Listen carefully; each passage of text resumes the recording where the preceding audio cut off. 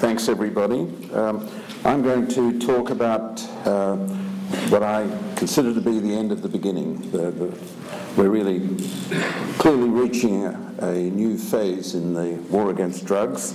On June the 17th next year, we'll be celebrating the 40th anniversary since the 37th President of the United States of America, Richard Nixon, declared the war on drugs. And I'm going to be talking to you today about the fact that we can celebrate mission completely unaccomplished.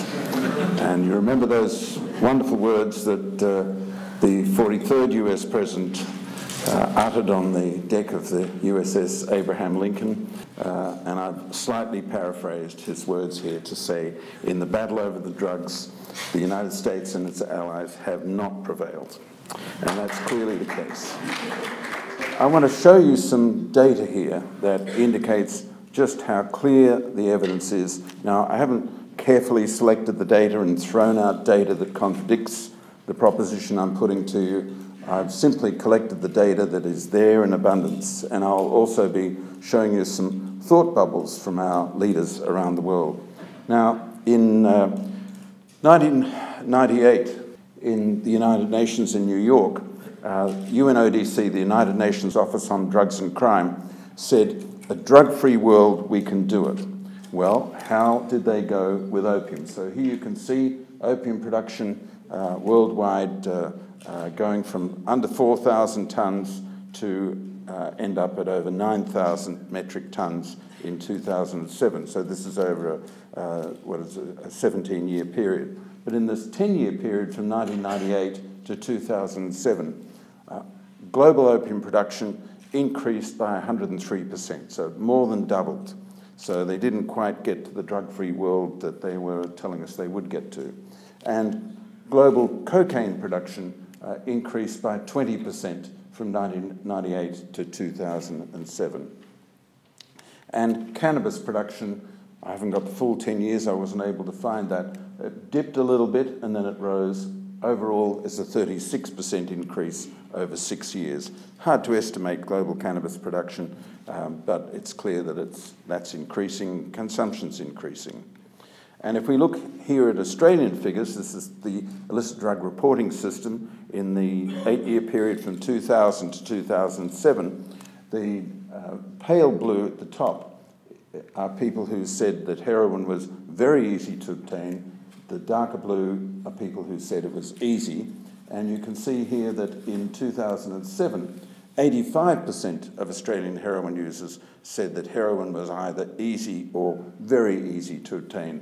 The most recent figures, 2009, that's now up to 90%. And remember, this is supposedly in an era of a heroin shortage. So even in a heroin shortage, heroin for drug users is easy or very easy to obtain for the overwhelming majority. And so it is too for cocaine. Now in 2007, 60% of drug users said cocaine was easy or very easy to obtain. By 2009, that 60% had gone up to 80%. So that would now be, the blue bars would be covering 80% of the bar in 2009. Methamphetamine, 80%, and that's still at 80%. So it was 80% in 2007 and in 2009. And this is cannabis in the period 2004-2007, and the green bars represent hydroponic cannabis, and you can see that's 89, 89, 91, 89% saying that cannabis, hydroponic cannabis, is easy or very easy to obtain, and different varieties of cannabis at lower rates of availability. So it's very clear that heroin, cocaine, amphetamines, and cannabis for drug users are easy or very easy to obtain. And we have similar figures in other countries. Now, these are the global figures for heroin and cocaine prices. Peter Reuter is a very distinguished Australian who's defected to the United States many years ago. Franz Trautmann, a distinguished German researcher living in the Netherlands. And this work was commissioned by the European Commission in the year 2009. And you can see here heroin and cocaine prices. Heroin in the black, heroin in the pale grey with the triangles, and cocaine in the black. and you can see an 80% decline over 22 years. This is from the website of the DEA in the United States of America, and here in 1990, a unit of heroin cost $3.90, and this had come down to 80 cents by 1999. Purity had gone up from 3.6% to 38%. And this is from the DEA website.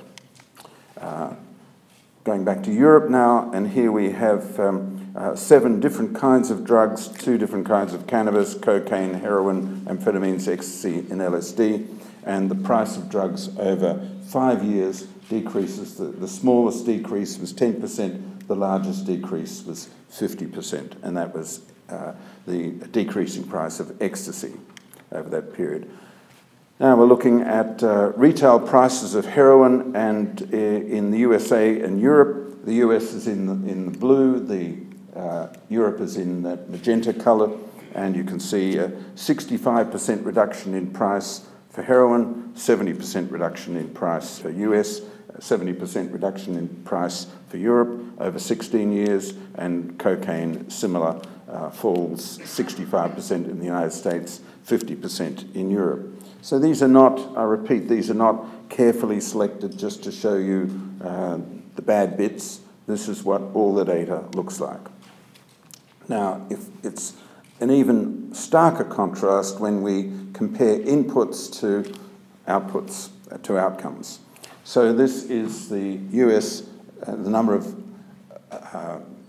inmates serving sentences for drug-related offences in the United States, starting off at 50,000 in 1981 and going up to 500,000 in 2003. So over a 22-year period, a tenfold increase in the number of people serving prison sentences, jail or prison sentences for drug-related offences.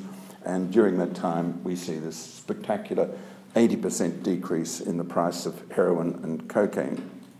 And if we look at another input, here is expenditure, foreign expenditure by the United States to try and eradicate or interdict drugs moving around the world. And so here we see the price, the expenditure increase from $500 million in 1981 to $4 billion, almost an 8-fold increase in 23 years. And again, we see this dramatic slide in the retail price of heroin and cocaine.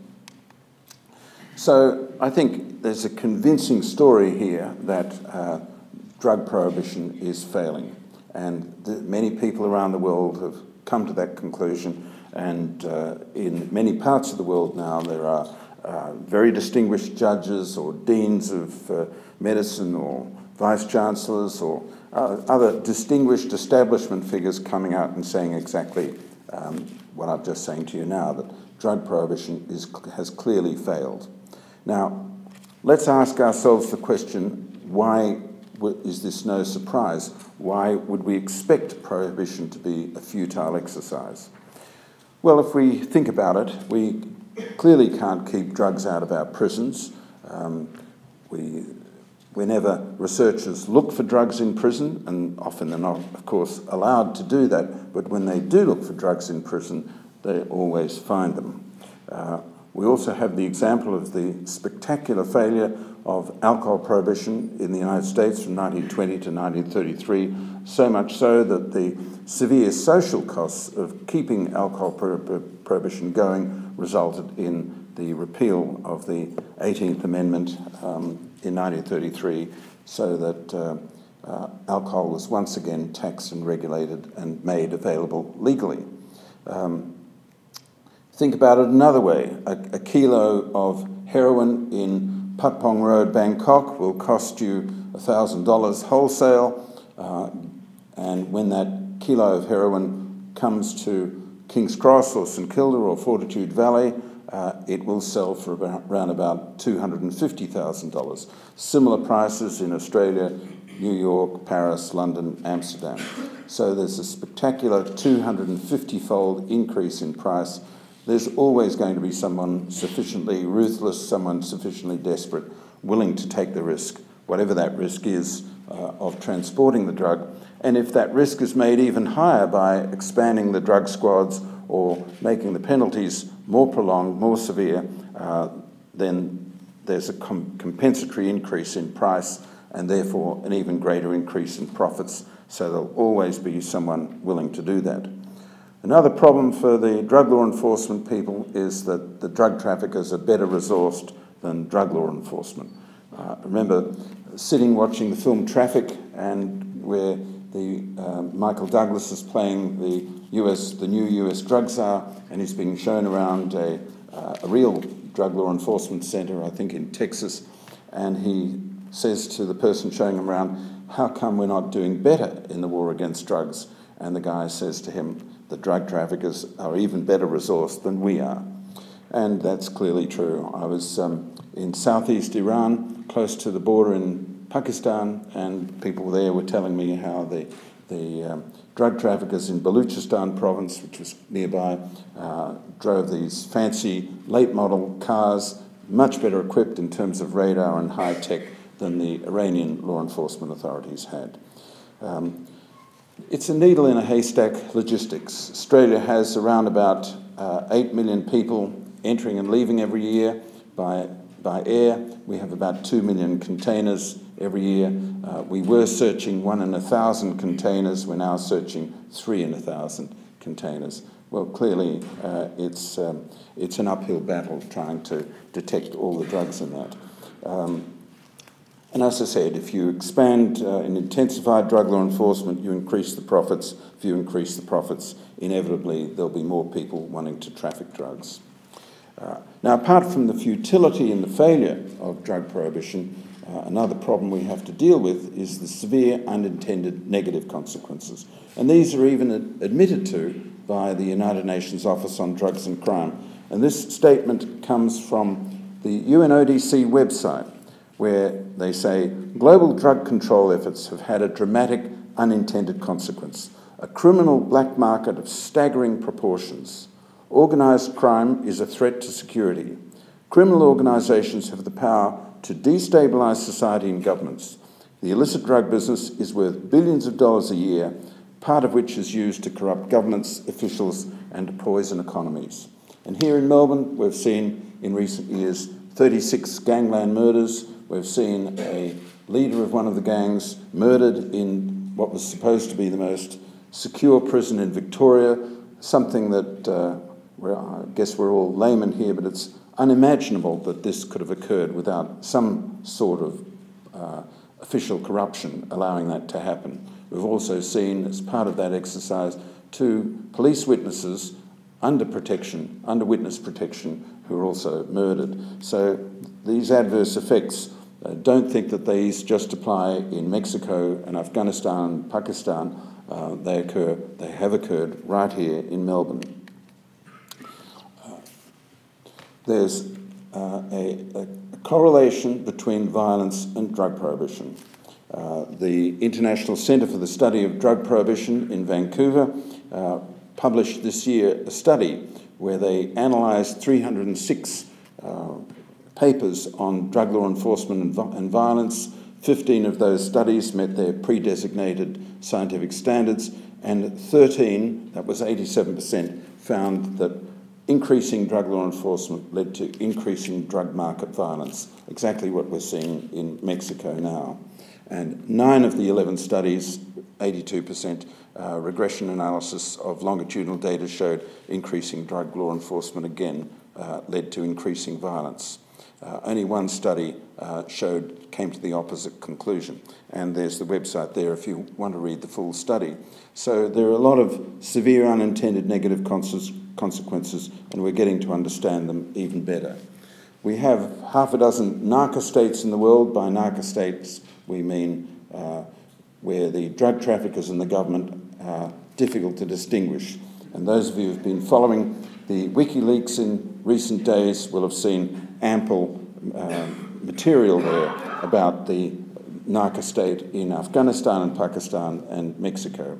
So here they are: Afghanistan, Pakistan, Burma, Cambodia, Peru, Bolivia, Mexico, and they're not always narco-states all at the same time. Some of them move in and out, but it's a serious situation when we have around about half a dozen governments of the world totally corrupted by narco-traffickers. That's a very severe unintended negative consequence. This is an annual survey of national security in the United States, carried out by a very high-level military organisation, the United States Joint Forces Command, and they produce this report towards the end of every year. When this report came out in 2008, it didn't mention the connection between the problems of Mexico and Pakistan, and the security threat that posed to the United States. But a lot of people immediately connected the dots, and there was a lot of discussion in the media about that. So the Joint Forces Command said, in terms of worst-case scenarios for the Joint Force, and indeed the world, two large and important states bear consideration for a rapid and sudden collapse: Pakistan and Mexico. The Mexican government, its politicians, police, and judicial infrastructure are all under sustained assault and pressure by criminal gangs and drug cartels. Now, many people have the idea that the recognition that drug prohibition was a failure is a fairly recent development. But in fact, there were people very early on in the piece who came to that conclusion. And this is a statement that's over 100 years old, and at the time the Commonwealth Comptroller General of Customs was required to report to the new Australian Federal Parliament about the raising of revenue by taxation in Australia. Up until 1906, it was possible for Australian citizens to buy taxed, regulated, edible opium, opium for eating, from grocery shops. And this brought a handy income to the new Australian government. But in 1906, this policy was reversed and edible opium was prohibited for sale. And the Comptroller General of Customs in 1908, in his report to Parliament, says, owing to total prohibition, the price of opium has risen enormously. The Commonwealth gladly gave up about £60,000 in revenue. What now appears to be the effect of total prohibition is that while we have lost the duty, the opium is still imported pretty freely. 21 years ago, the Parliamentary Joint Committee on the National Crime Authority, which had Liberal and Labor politicians represented on it, concluded that all the evidence shows, however, not only that our law enforcement agencies have not succeeded in preventing the supply of illegal drugs to Australian markets, but that it is unrealistic to expect them to do so. So this is not a recent recognition. This has been around for quite a while. 3 of the members of that committee went on to become senior cabinet ministers in the Howard government, and of course, in the Howard government, they defended prohibition. Milton Friedman, who played a very significant role in advising the Reagan government in the 1980 to 88 period, was on record numerous times arguing that drug prohibition could never succeed. And here's a sample of one of his many quotations on this subject, where he said, "Drugs are a tragedy for addicts, but criminalising their use converts that tragedy into a disaster for society, for users and non-users alike. Our experience with the prohibition of drugs is a replay of our experience with the prohibition of alcoholic beverages." I remember one of the first drug law reform conferences I went to in the United States. We were sitting in a room before the meeting started, and we were introducing ourselves. There was an old guy from Texas in his 80s, a barrister, and going around the room, and he said his name, and he said, "I'm so old," he said, I won't try the American accent, he said, "I'm so old, I can remember the last prohibition," he said, "but this one is worse than the previous one." And the connections are so obvious. This is a comment that President George W. Bush made in 2002 when he had a meeting with President Vicente Fox of Mexico, And he said, and we have to thank him for his exquisite syntax and grammar, as long as there is a demand for drugs in this country, some crook is gonna figure out how to get them here. Thank you, George. Now, this is a quotation from David Cameron. There are lots of wonderful quotations by David Cameron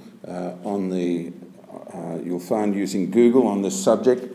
And David Cameron, at that point, was the leader of the opposition, leader of the Conservative Party in the United Kingdom in 2005, and now, of course, he's the Prime Minister of Great Britain. And he said then, politicians attempt to appeal to the lowest common denominator by posturing with tough policies and for calling for crackdown after crackdown. Drug policies have been failing for decades. Not a lot of wiggle room there, David, if you're trying to say that you were misquoted or misinterpreted. And here was Chris Mullin, who chaired the Select Committee on Home Affairs that David Cameron was a member of, and he said, attempts to combat illegal drugs by means of law enforcement have proved so manifestly unsuccessful that it is difficult to argue for the status quo. And again, he said many other comments of a similar nature. In 2003, Tony Blair, then Prime Minister of Great Britain, commissioned a study on drug policy from the Strategy Unit in Whitehall. And this is a private research centre that's available to the Cabinet, for the Cabinet to commission studies from. At that time, the Strategy Unit was directed by Lord Burt, who had previously been the Director General of the BBC. And this introduction to this report is really meant to convey to you the truth. This is a study that's coming from the bosom of the UK establishment. To add to the case for the importance of this study was intended as a confidential document for the eyes only of the UK Cabinet. Somehow the Guardian newspaper got to hear about it and requested under the Freedom of Information laws that they would get this report, and ultimately they succeeded in getting the report, and they published this report on their website. And this is one of the conclusions of this report. A sustained seizure rate of over 60% is required to put a successful trafficker out of business. Anecdotal evidence suggests that seizure rates as high as 80% may be needed in some cases. Sustained successful interventions on this scale have never been achieved. Now, this is another critical statement for you, and this comes from no less than UN Secretary-General Ban Ki-moon, and he made this as part of a major statement on HIV/AIDS on the 7th of May last year. And he said, many countries impose criminal sanctions for same-sex sex, commercial sex, and drug injection.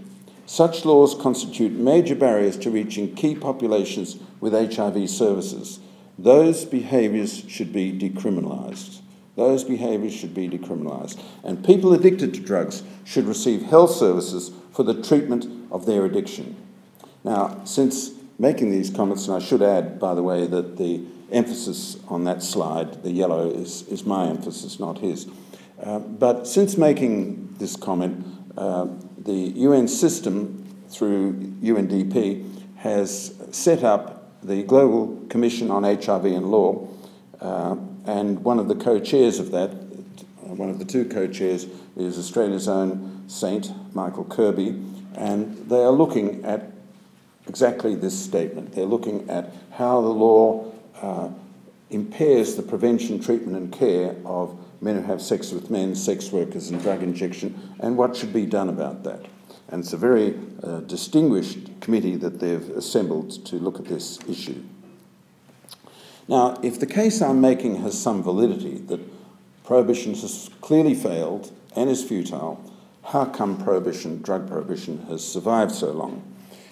The evidence, after all, of failure is very clear. It's very clear also that expert opinion is on the same side that I'm presenting to you. It's very clear, I think, also that elite politicians across the world have known that drug prohibition has failed and is futile for many decades. But drug prohibition continues to survive. And I think we have to ask ourselves why that is the case. Is it the case that we have poor advocates And we always have to consider the possibility that our advocacy is inept, and maybe that has contributed. Is it because we don't offer an alternative plan? Well, these days we're now offering alternative plans. Is it that we have entrenched self-interest? And clearly there is an element of entrenched self-interest. The police, the corrections officers, and particularly the Correction Services Officers Union, are very much involved in advocacy to retain the war on drugs. And I think there's also clearly evidence that drug traffickers want to retain the current system. Ethan Nadelman, who some of you will have heard, distinguished US drug law reformers in Australia for the last 2 weeks almost, told me that although there was a vote of 46.3% in favour of Proposition 19 in the elections in California on the 2nd of November this year, there was a strong majority against Proposition 19 to tax and regulate cannabis in Humboldt County in Northern California, where a lot of cannabis is grown. So I think we can see different kinds of entrenched self-interest, including from drug traffickers themselves.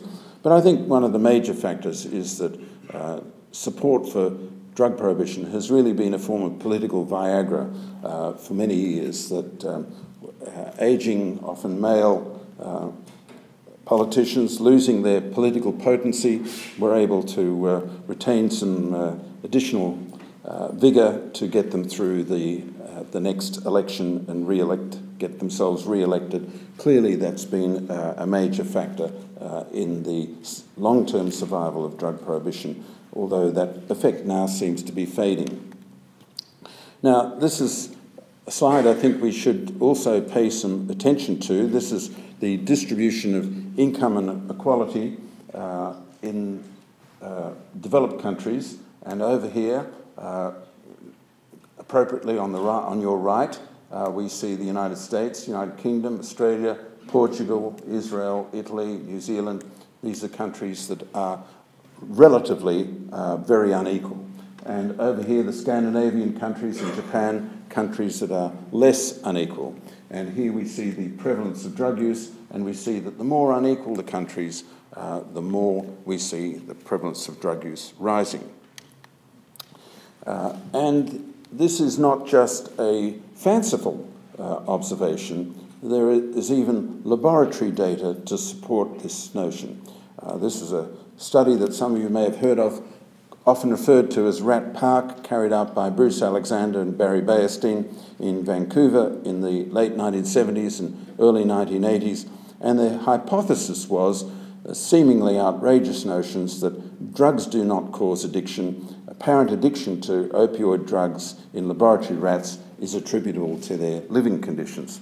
And what they did was they allocated rats randomly to 4 different conditions. The first group had horrible conditions for 80 days. The cages were too hot or too cold, they were very crowded, there wasn't enough food, it was very noisy, all the things that rats apparently dislike. The second group were in ideal conditions, so-called Rat Park, just the right temperature, very quiet, lots of toys, lots of food, and just the right temperature. And then groups 3 and 4 were combinations of groups 1 and 2. And they all kept in these cages for 80 days, and all were supplied with liberal quantities of sweetened morphine solution. And what happened was that the rats in the horrible cages drank 19 times more morphine than the rats in the ideal conditions. And Bruce Alexander's conclusion was that severely distressed animals, like severely distressed people, will relieve their distress pharmacologically if they can. Now, despite the clear importance of this work, Alexander and his colleagues had difficulty getting the work published, and although this work has now been replicated by several other groups and published in good journals, it's very rarely referred to in the United States.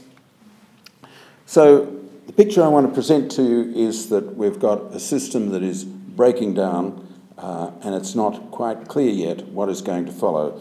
And so I refer you to this comment by the Italian sociologist Gramsci, who said, "The old is dead, but the new is not yet born." So let's try and think for a minute what might be the options. And these really are the only options that exist for providing psychoactive drugs to the market, if they are provided in a regulated way.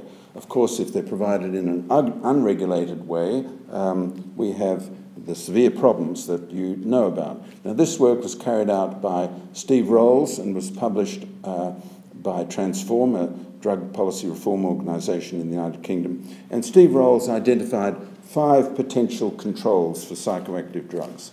One is prescription controls that we're all familiar with. Another is pharmacy controls, where you go to the pharmacist and the drugs are either available over the counter, but there's some regulatory control by the pharmacist, or there are other range of options by the pharmacist that they can adopt. The third is where there are licensed sales. That is to say, this is some of the cannabis coffee shops follow this model, where the drugs can be bought but not consumed on the premises. Licensed consumption, where the drugs are bought and consumed on the premises. Some of the cannabis cafes in Netherlands follow that model, and of course our own pubs in Australia follow that model. And then finally we have unlicensed sales, where we sell psychoactive drugs like coffee, and there are really almost no checks or balances on that system. So somewhere we're going to have to think about the possibility of controlling and regulating psychedelic drugs in systems like this. Now, what are the alternatives to drug prohibition? I think the case I've given you, I hope, has convinced you that drug prohibition is not sustainable. What's going to replace it? Well, I think what we will see is that drugs will revert from being primarily a drug law enforcement responsibility to being primarily a health and social issue.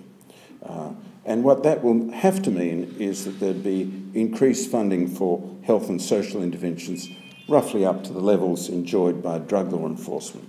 Now, in the words of economists, this is really an argument about allocative efficiency rather than technical efficiency. In other words, to get better results from drug policy, we're not seeking to make customs, police, courts and prisons more efficient at doing what they do, or to make drug treatment or drug education more efficient at what they do. It's a case of saying the system doesn't work well because there's a misallocation of resources. So that's called allocative efficiency.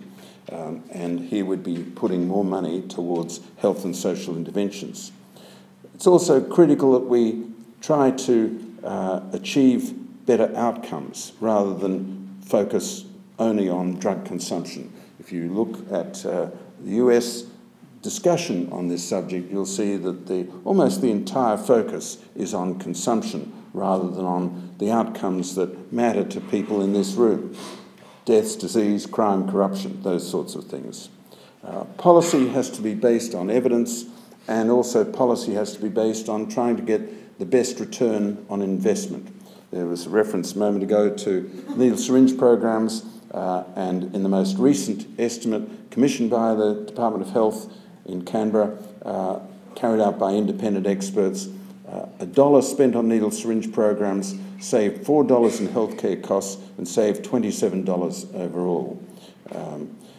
So there's a considerable benefit from investing in the needle syringe programs. $1 spent on methadone programs saves somewhere between $4 and $10.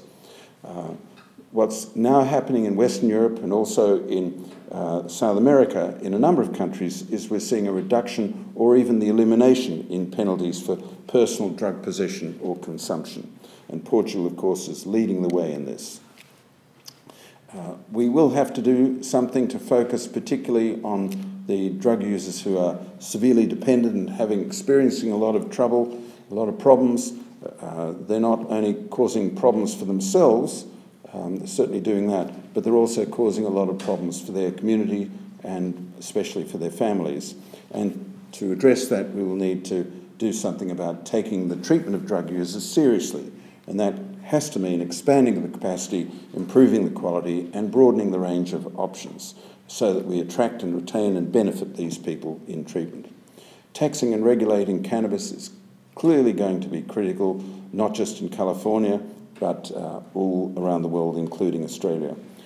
Then comes the possibility of, if all of the above haven't really been seen to be effective enough, we may also need to allow for the sale of, retail sale of dilute preparations of small quantities of recreational drugs.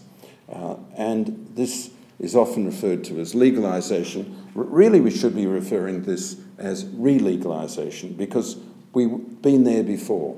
This is not doing something novel and experimental. It's going back to how things were before 1906, when, as I mentioned, edible opium was taxed and regulated in this country and legally available. And before 1903, Coca-Cola contained cocaine. So we've been down this road before. In several countries in South America, Coca tea bags are available for sale. You put them in a cup and you pour in the boiling water, and you have a cocaine infusion. So this is not a case of the sky falling in. This is territory we've been down before. And I expect that this is where the psychedelics will fit in, that there'll be some psychedelics that may be sold in a regulated, some kind of regulated fashion like this. I recently had the pleasure or displeasure of reading an article in the Herald Sun by Steve Price about a month ago. He indicated that harm reduction was just a euphemism for legalisation. He went on to say that individuals advocating for harm reduction as a guise for legalisation are being led by their messiah, Alex Wodak. So my question to you is twofold. A, how do you feel about assuming this new status as messiah? And B, how do we move forward with evidence-based policy in the face of such uneducated or ignorant opposition? Okay, thank you for the question. That's a very important question. I'll just recapitulate some of the history that some of you may not know about. Australia's official national drug policy, harm minimisation, was adopted by the then Prime Minister Bob Hawke, the 6 premiers, and the Chief Minister of the Northern Territory. The ACT didn't have self-government at that time, on the 2nd of April 1985. And amongst that, on that gathering that day in Canberra, the Premier of Queensland was no less than Joh Bjelke-Petersen. So this wasn't a Labor, it wasn't something that Labor bashed through the system. Bjelke-Petersen, one of the most conservative figures of all time in Australian politics, was party to that agreement. That agreement has now been independently evaluated by independent experts 6 times. We're just going through this process now again, and each time the independent evaluators have recommended that harm minimisation is retained, and each time the Ministerial Council on Drug Strategy, which is our police and health ministers, have voted to support it, to continue it. So it's well entrenched in the system, and both sides of politics, when they've formed government at the federal level and the state territory level, have followed harm minimisation. There's no doubt about it. And now we have something like 80 countries around the world have adopted harm minimisation, and every single major UN body that has some responsibility for drug policy has also endorsed harm reduction, as it's known outside Australia.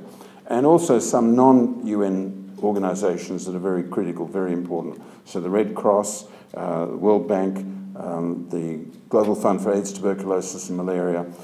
These are all non-UN organisations that have adopted harm reduction. So, of course, what Steve Price is saying is unadulterated nonsense. And people will say nonsense in this area for decades to come, and we have to get used to that. You know, there are still people who say that tobacco doesn't cause lung cancer. There's still people who say global warming is not occurring, and so on. So there's no limit to people saying things that are clearly untrue. But it's very important for an audience like this to be acquainted with the history. I hope that answers your question. I was wondering if you could talk a little bit about Portugal, what happened there, how it happened, and if we can learn anything about it from their example. Well, I was present at a meeting in London. There was a private meeting that was chaired by George Soros in South Kensington, and it was about 6 or 7 years ago, and he brought together the major drug policy figures from Western Europe. And when the Portuguese, when it came to time for the Portuguese to speak, they said, we knew we were going to win the next elections in Portugal, and we knew that something had to be done seriously about the mess of drug policy in Portugal. So we looked around Europe, and only 2 countries at that time made any sense to us, Netherlands and Switzerland. We studied what they had done, and we came to the conclusion that they hadn't gone near far enough. And so we determined that when we got into power, we would go much further. And we worked out what we would do, we got into power, and we did it. And it was very clear very soon afterwards that what we had done was working. And then when we lost power, our opponents didn't change any of our policies. And so that's what's really happened in Portugal. There are now several excellent reviews of what's happened in Portugal. There's a review on the Cato Institute website, which is very well known and has been very influential, particularly in the United States. And there's a new article that just went up on I think it's the British Journal of Criminology, just in the last week or so, and it's by Caitlin Hughes from the University of New South Wales, and also by Alex Stevens as the other author. And this is a much more scholarly version of the Cato Institute report, but basically comes to the same conclusion that it's been a new approach, and it is clearly a new approach, and it is clearly working. And there is a great deal of interest in Western Europe, and there's also great interest in that in South America. And as a result, I'm sure, at least partly of what's happened in Portugal, there was a commission, a South American Commission on Drug Policy that was established by 3 former presidents of South America, Zedillo from Mexico, Gaviria from Colombia, and Cardoso from Brazil. And they prepared a report which basically said, we've got to be able to talk about this stuff. We've got to stop the taboo on even discussing this subject. Didn't really go very far in terms of policy recommendations, although that was implicit in a lot of the discussion. Now what's happened is that South American Commission is about to go global, and there's a meeting in Geneva next month where those 3 South American former presidents are going to be joined by former President of Switzerland, Ruth Dreyfus, former US Secretary of State, a former US Secretary of Defense, and some other very notable figures. And we're seeing this now become a global movement, as it should be. It's long overdue. And don't forget also that the missing ingredient in all of this in the last few years has been the terrible financial mess that many governments around the world in the Western world find themselves in, Western Europe and also in the United States of America. And the severity and the seriousness of that financial crisis should not be underestimated by any of us. And so they're looking now for government expenditure that is wasteful, what better examples of wasteful government expenditure are there than the war against drugs? So I think that was clearly part of the impetus behind Proposition 19 in California, and I think in the 2012, 2014 and 16 elections in the United States, we're going to see more and more moves to try and rein in this wasteful expenditure, and we're also going to see that in Western Europe and other parts of the world. And we're also just starting to see this process occurring in Asia. So next week I go to Kuala Lumpur and a series of meetings, and this is the beginnings of support for drug law reform from Malaysians in Malaysia. And one of the significant figures taking part in the meeting in Malaysia is a datuk, meaning a lord in Malaysian terms, a noble, a sir, and this particular person who's really playing a central role in the meeting is a former Commissioner of Police and is also a former Commissioner of Corrective Services.